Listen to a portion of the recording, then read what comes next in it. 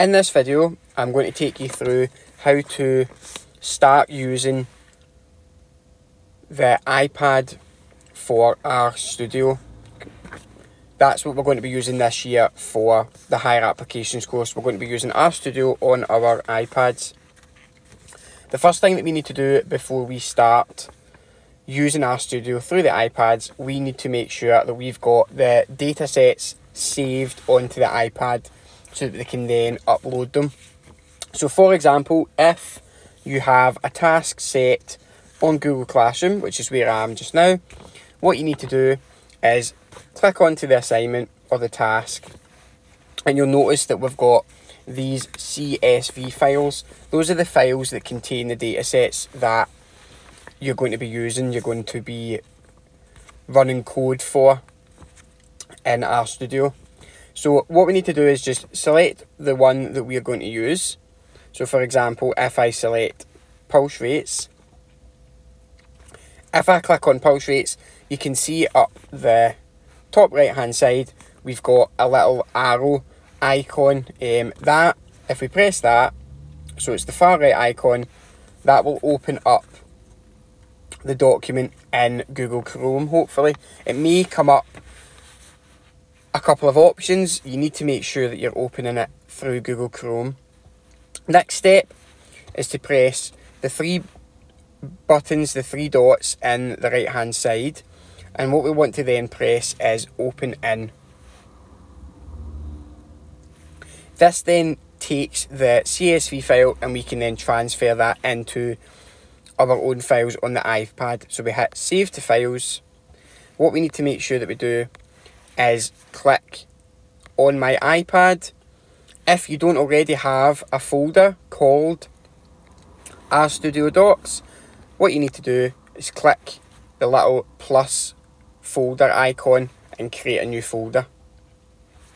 Once you've done that, simply select that folder, click on it and hit save. Okay, now I've already saved that file on my iPad anyway, so I'm just going to hit stop because I've already saved that file. Let's try another file.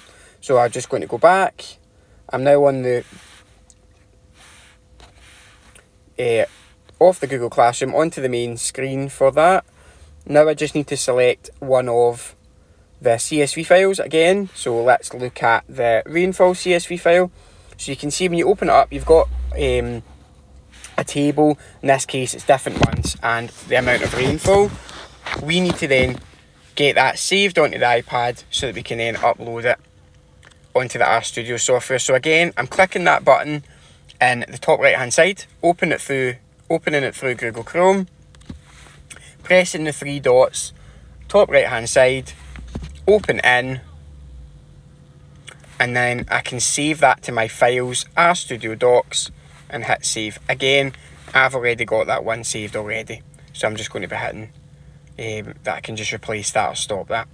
So once we've got the documents that are required saved onto the iPad, we then need to access RStudio. Now RStudio is accessed via the Glow platform, so you require your Glow login.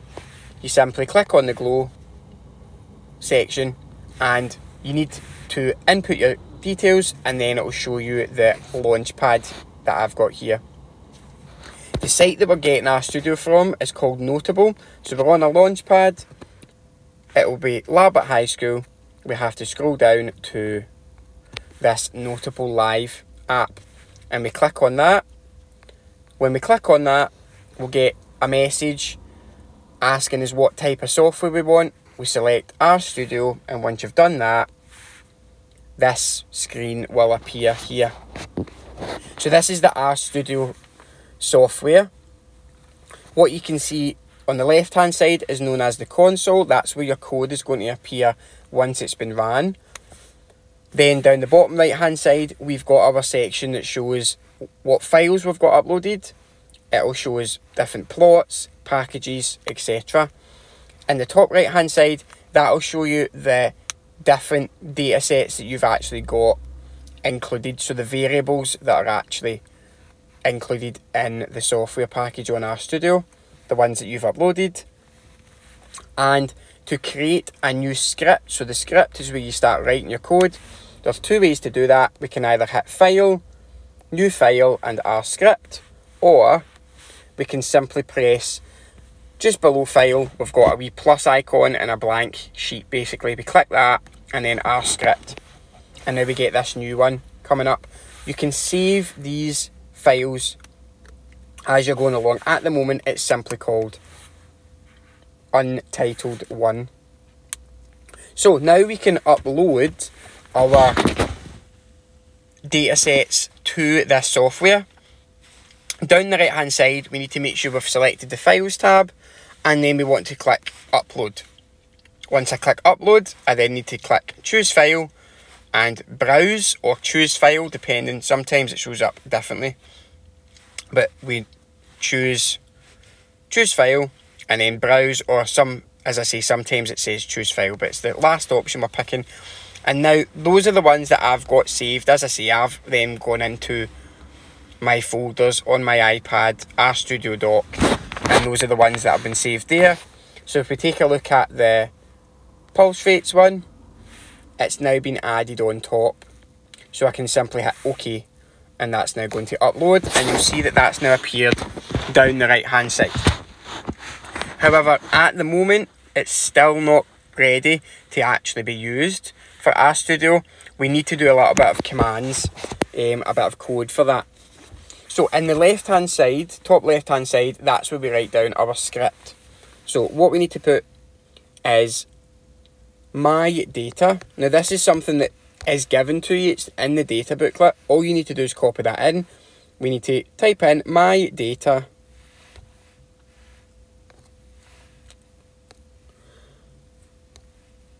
read.csv, open bracket, and then insert the name of the file. Now the name of the file was pulse rates. Now make sure you put the capital letters in. It's pulse rates.csv. Make sure that you write exactly what is given for the name of the file. I then close the bracket, and so long as my cursor is on any point of that line, if I hit the run button, it should run. Now I've just actually noticed I've missed out two wee bits there. You need to make sure you've got the wee speech marks included. Just realised I've missed that out.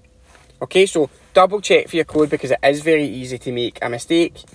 Hit the run button, and then hopefully that should pop up on the bottom. So it's now on the console, it's in blue, it's not came up as red, so that has worked.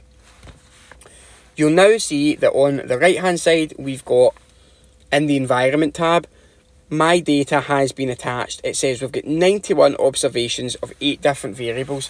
So the variables for pulse rates was things like activity level, pulse 1, pulse 2, and so on. Lastly though, we need to actually attach my data, so this adds the variable names to the system. So again, this is just another bit of code we've got to write. Attach, open bracket, my data, close bracket, and hit the run button again. If we scroll down, we can see that that is now in the section as required. So if we click on the my data section, so we can click on my data, view my data. I'm simply clicking on the my data box in the environment tab. It now shows you the data that you've got uploaded. So we've got pulse 1, pulse 2, RAN, smokes, gender, and so on. Just before I end the video, let's take a look at some of the stuff that we can do with this. So we can create different plots on RStudio using the data that's available. Okay, scatter plots, histograms, and so on. So, for example, I could create a histogram of pulse rate 1 by copying this code in. Again, this is all provided in the data booklet. So hist, open bracket, you replace any X's with the name of the variable. So the variable was pulse 1. Just double check. Yep. Again, make sure you include the capital letters. Pulse 1, and it's comma, COL equals yellow with the speech marks, comma, main equals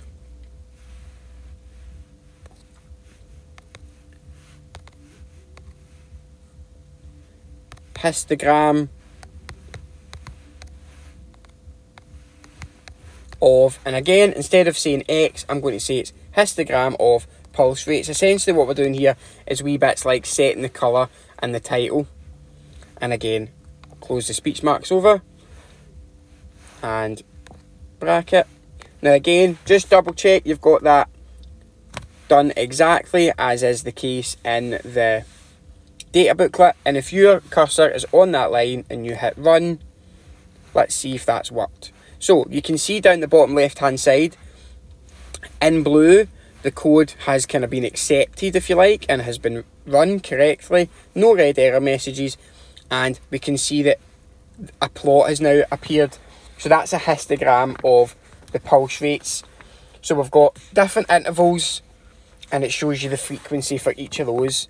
And we do things like this to be able to tell how the data is distributed. So we could look at that graph and we could say, well, it kind of looks reasonably normally distributed. Maybe it's slightly skewed towards the right, but that's the kind of idea of why we can plot these things using RStudio. There's options to plot scatter plots, pie charts, etc. But that's how we get onto RStudio using the iPad. A slightly different approach to what it's taking using a computer. But once we've got it up and running, the software works as it would on a computer. So hopefully you can have a go for yourself, getting the data up onto RStudio, and then you can start running some of this code and practicing with RStudio.